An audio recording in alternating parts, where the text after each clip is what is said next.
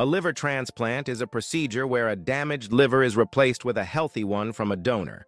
First, the patient is given anesthesia, and the surgeon makes an incision in the abdomen to access the liver. The diseased liver is then removed by carefully disconnecting blood vessels and bile ducts. Next, the healthy donor liver is placed into the body, and the surgeon reconnects the blood vessels and bile ducts to ensure proper blood flow and liver function. The surgery typically takes 6 to 12 hours, and after the procedure, the patient stays in the hospital for monitoring and recovery.